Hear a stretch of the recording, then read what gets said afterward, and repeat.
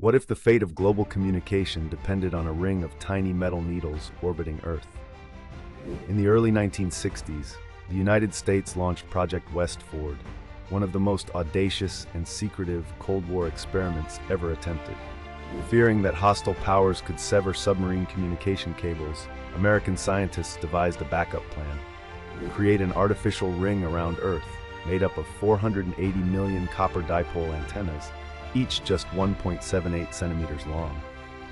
In 1963, these needles were launched into orbit, forming a thin belt that could reflect radio signals across continents.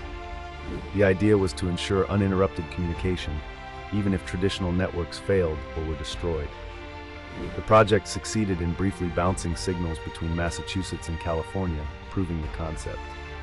However, it sparked outrage among astronomers concerned about space debris and interference with observations. Ultimately, rapid advances in satellite communication technology rendered the copper ring obsolete.